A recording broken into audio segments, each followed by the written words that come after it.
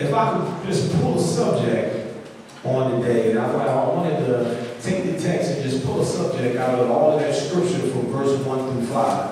I want to key in on the third verse.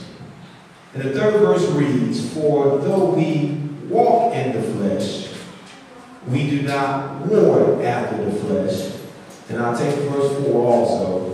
"For the weapons of our warfare are not carnal, but mighty through God for the pulling down of strongholds." Now, if I would just take that scripture, those two scriptures on this afternoon, and put a tag or put a subject on it this afternoon, the subject is, where do you fare? Touch 2 or 3 people and ask them, where do you fare? Yeah, where do you fare? Where do you fare? Where do you fare? Where do you fare? Or let's do it a different way. Let's do it this. Warfare. Where do you fare? In the Bible, Paul is talking to the church in Corinth. He says, "Now, Paul, I beg you, my brother, in all meekness and the gentleness of Christ, that you present among yourselves, but being absent, that I am bold toward you. I beseech you that I may not be bold when I am present with the confidence wherein that I speak bold against some which think of us as if we walk according to the flesh."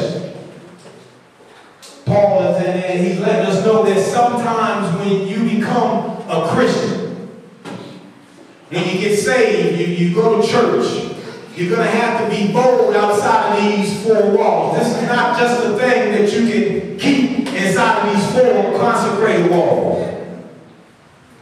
Sometimes people are going to get mad at you. You ain't going to talk to me. Sometimes people are going to talk about you. Sometimes people are going to throw their nose up in the air at you. Because you claim to be one of Christ's set-apart people.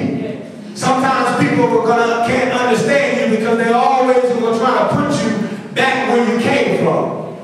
And y'all ain't going to talk to me. Can I talk about myself? Well, when I first started preaching, they knew the old job. So then why is this boy on the pulpit preaching now? Wasn't this the same guy that was in the club last week? Wasn't this the same child smoking dope? Y'all ain't gonna talk. Wasn't this the same guy that was cussing and fussing? But they didn't know that one day when I stepped into the church house, y'all ain't gonna talk to me, and walked down the aisle and God decided to save me, that the old man passed away and the new man, which I put on, was a new creature. My mama used to say you can fool some of the people some of the time, but you can't fool me, boy, none of the time. And I walked into the house and said, "Mom, I don't do that no more, I'm saved." And she looked at me and laughed like, "Boy, what's wrong with your crazy self?" And many of you are experiencing the same thing. Because God has brought you out of the darkness and moved you into the marvelous light. Y'all ain't gonna talk to me. And people are trying to wonder. People are trying to think. People are trying to formulate, why are you this way now? Where do you fare? Paul lets us know that therefore we walk in the flesh. We do not war in the flesh. And I understand when preachers always preach this. They're always talking about the flesh, the flesh, the flesh. But nobody explained this thing to me. Paul is explaining it to the church in 2 Corinthians chapter 10, the 3rd verse, when he says, yes, you walk in the flesh. I walk in the flesh. I'm a man. I'm 6'2". I got long arms, long legs, big feet. I'm brown skin and I got hair on my eye. That's the flesh. And I don't care how you slice it and dice it. When God puts you on this earth, you're going to have to walk in the flesh. But you can't war in the flesh. I got a call on Friday morning. I called my mom. And it kind of gave me this sermon that I'm preaching right now, because I was going to preach something different. And I said, good morning. I usually call them around 5 o'clock in the morning, because that's when they up. So it's 12 o'clock German time.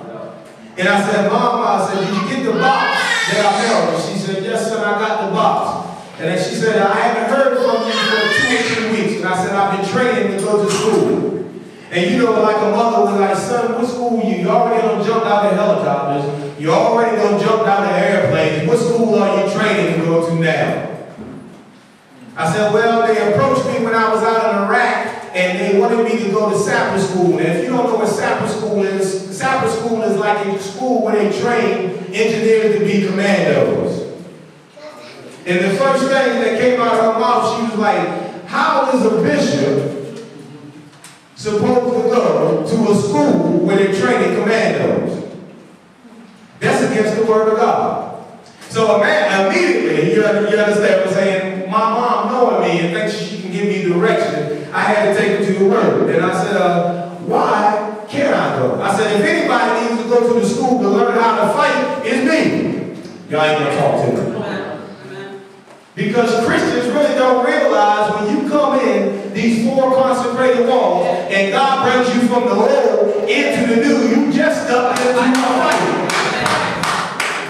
Y'all ain't gonna, can I explain to you a little bit? Some of you, before you were saved, you had fight with finances. You had a fight with a girlfriend or boyfriend. You had a fight with a husband or wife. You had a fight on your job. But when you came in and you decided to be saved, and Jesus Christ reached down in a bucket of mire and pulled you out of darkness into the marvelous light, all the fights that's known to man, you involved in that.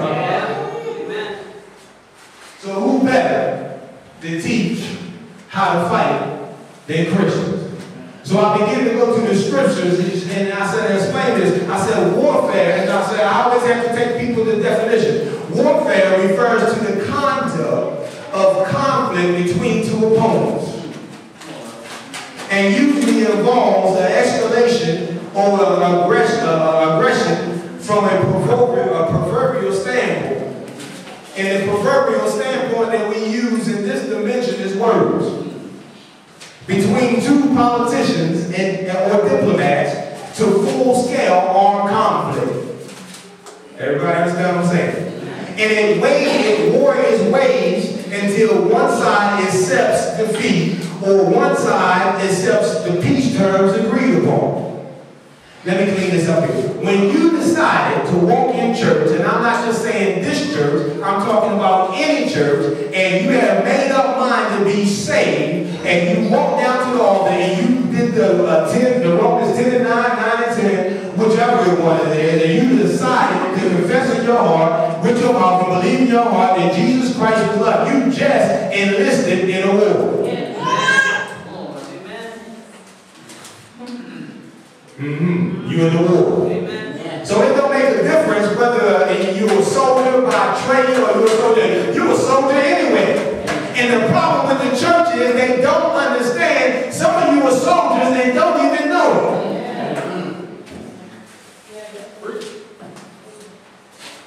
Why did I say this? War is waged between politicians or diplomats on the strategic level.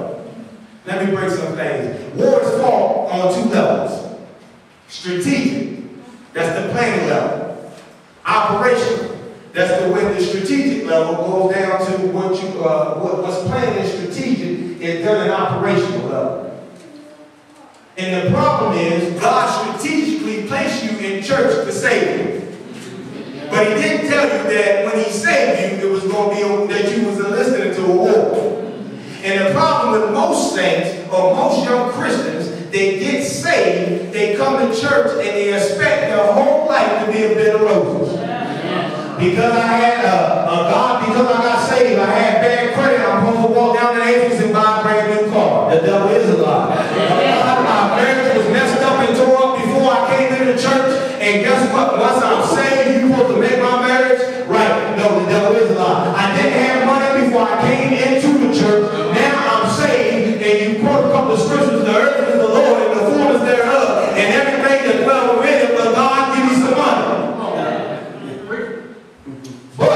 they didn't read the instruction manual or the strategic manual, which is the Bible that allows us to learn how to fight the war.